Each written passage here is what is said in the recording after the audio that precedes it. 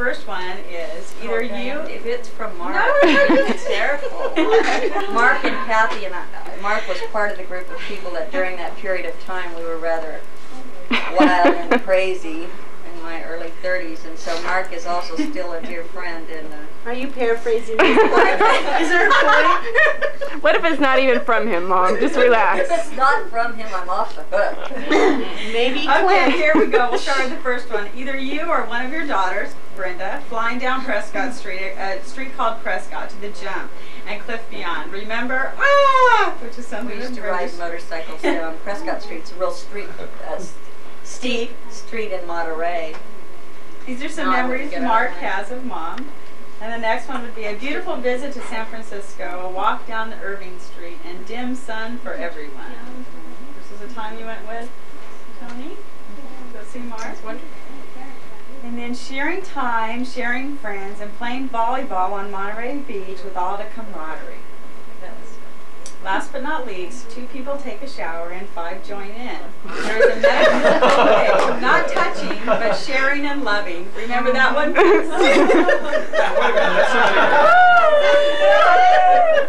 Capture that here from the other over there.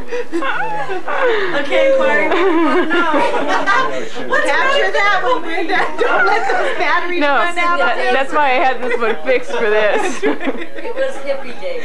Oh, okay. That's still an excuse for taking a shower with 6 other people. No, it's drought days. And we were saving water. We were taking care of the earth or something.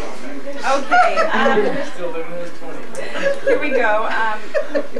This is a memory of Carolyn. It says, remember arguing outside the office at the county clerk while waiting to get a marriage license. What's that all about? That's our special moment. Mine and Tony's when we were going to get married, and we were screaming at each other all the way up there, and we only went ahead and got the license because we paid $60 for it.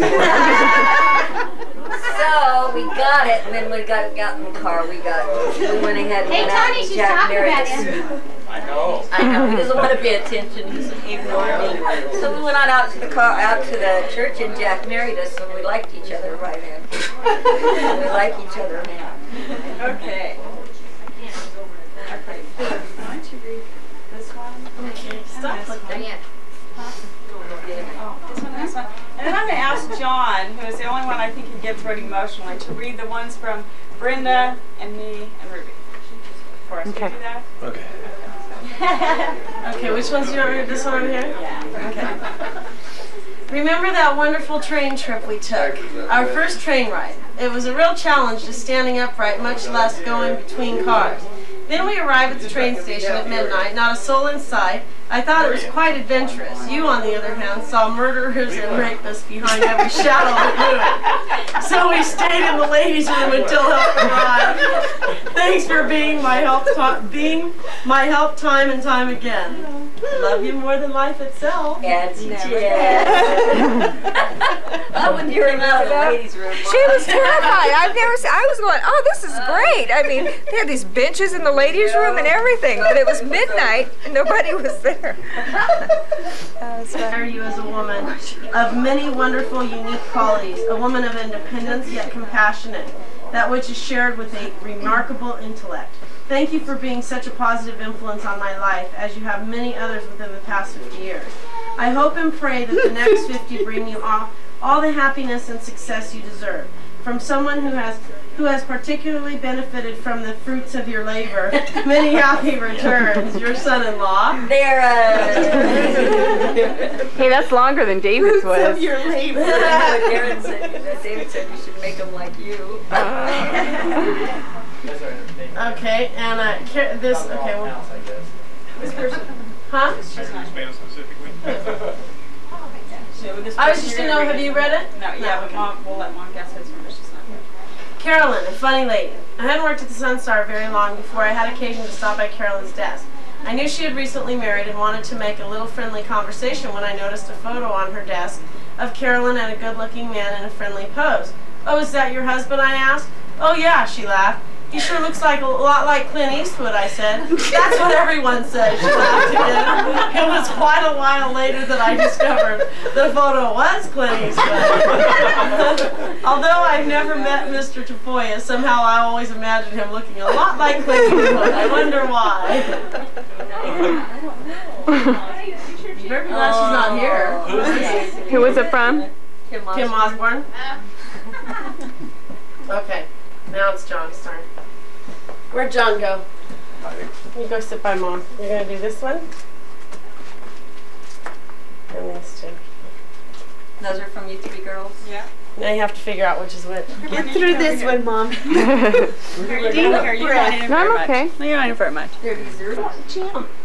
It's fine. No, that's okay, because I cry too easily. I'd rather be behind this camera. What? My hair's red, my hair's blood. Close. Okay. There are so many memories. We have been together 26 years. And I think about how I've always been able to count on you. There's not been one time in my life when you haven't been there for me. One of the hardest times in my life was my visit with Ted S. when I was about 17 years old. You were there the whole time holding my hand. That is something I'll never forget. Put aside being a mother and were my best supporting friend at the time when I felt I had no one else. The second toughest time was my visit with Chuck S. What a pillar of strength you were for me. When things were crumbling for you, you've always put your needs aside for the ones you love. You're my role model when it comes to agape love. Agape love. You have always treated me with respect, tenderness, and most of all, you have always made me feel loved. I hope that I can be as good a mother to my son as you are to me. I love you. I think it's beautiful. There's one memory that stands out clearly in my mind. I had been dating David for about 6 months and was very much in love. Somehow I knew that this was a lifetime thing, and being 18, it scared me a little. I remember telling Mom that I was thinking about breaking up with David for a little while, just to clear my head. And then when we got back together, I'd be ready for a lifetime commitment. She asked me if I really loved him, and of course I did. She explained to me that even though I was afraid, I was only afraid of being happy. Because of the events in our lives, the consistency, calmness, and happiness I had with David was a new situation for me. She encouraged me to do what I needed to do, but also to look deep within my heart before deciding anything. She told me that I had to know that David was a special person, and I couldn't assume that he would understand this temporary need to be free. Because I had no doubts about how I felt about him, it would only be a game and not a fair one. I did just what she said and thought about it a lot. I decided she was right. I was only responding to the unknown. Today, 12 years later, I can only think of how much that conversation may have changed the course of my life, and thank her from the bottom of my heart for always being there. Love always. She doesn't look like she's been married 12 years now. Okay, the last one. Given a task to recall a moment. Given a task to recall a moment with this woman, a clear picture in my mind of unconditional love, a mother, a wife, a friend, and support system to many. From which part of this relationship should this moment come? Perhaps from childhood when we sat together singing a heartfelt "Me and You Against the World." I have that recording still. Or possibly from the days as a teenager, as if my problems alone weren't enough to deal with. She also opened her home and her heart to any and all my friends' problems as well. Possibly I can find this moment from the days as a young adult, starting out on her own for the first time, when no problem, financial or emotional, was too much of a burden. When with her knowledge of my needs, they were filled. I guess I could also go from the current stage as a maturing adult when Mom always has the right words to say. No single occasion can signify the strength, courage, and support that has been modeled to me through her making me the person I am today. I'm proud to be her favorite daughter. Maturing adult thing. Not. Does it say not on it? I really feel fortunate to have had, first of all, I really feel grateful and really blessed to see everybody that's here and surprised. And I feel real grateful. Several people mentioned talking to me about what's going on with them. And I feel very gifted every time someone shares with me intimate things about themselves, because it's like, it's an honor. I consider it an honor when people share on a personal level with me. I always just feel so surprised and pleased that they have an element of trust. And just as I do today, I mean, I look around and I think, gosh, you know, these people, every single person in this room means something to me, something very special. And it's just such an honor to have you all here. In terms of my daughters, and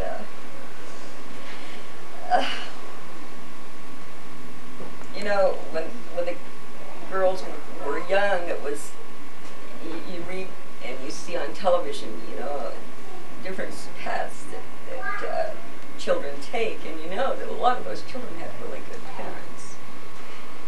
And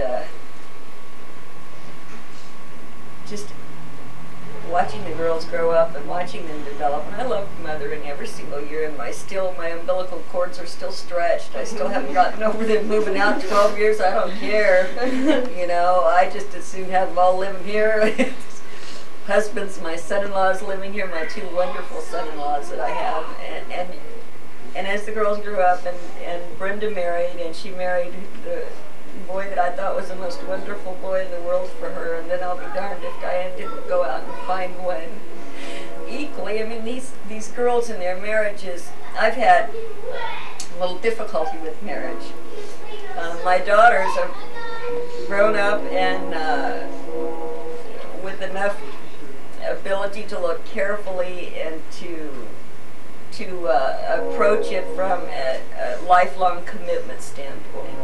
And that's what they do, and of course I tell them when they want to talk about problems with their men that they have to talk to each other, because I don't do well in that area. I mean, it took me this long to find my Tony,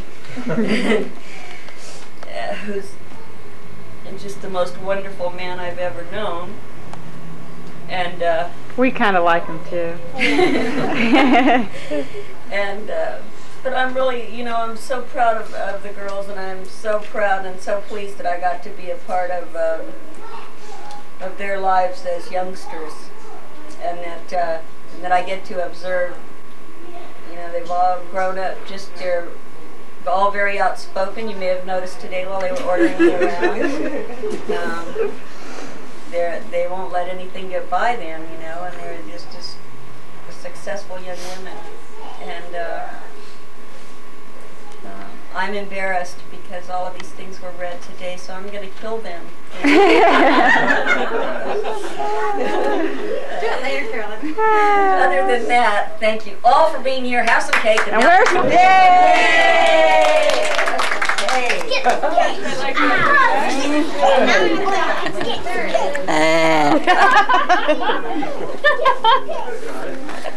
The video.